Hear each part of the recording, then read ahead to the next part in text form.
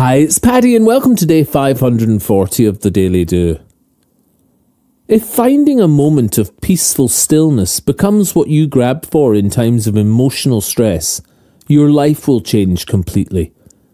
Gone will be the knee-jerk numbing of all manner of behaviour, biscuits guzzled yet barely tasted, or gulping a glass of wine to save you. The subconscious scrolling of phone distraction, the box set binge that brings no satisfaction, the smoking, the medication when no one is ill, the unknowing but all-telling escape from self-will. In one change of remedy, one change of release, your whole life will change in the knee-jerk to peace.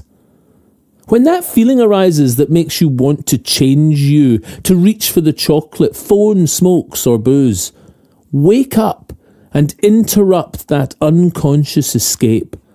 Breathe and find stillness, and those old habits will break. The link between my emotions and behaviour was and is so glaring that answering the long-learnt call of escape with stillness did not come easily, but easiness it brought. When escaping through booze or food, unhappy and unhealthy is what I got.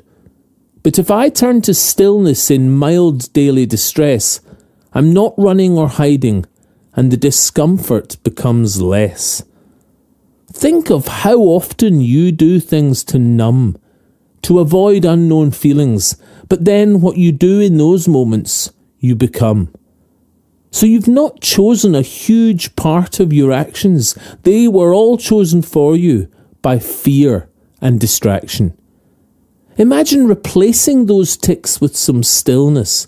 Without numbing behaviours, your whole life then changes. And changes for good as you learn to enter that peace when the boat of emotions gets rocky or leaks. So how do we do this? Well, we begin right now. By me telling you this works, it's life-changing, and here's how. When you notice you're about to do something to numb, wake up and use this new skill. Do windows of 10 breaths, 5 in, 5 out. This is your escape hatch to still.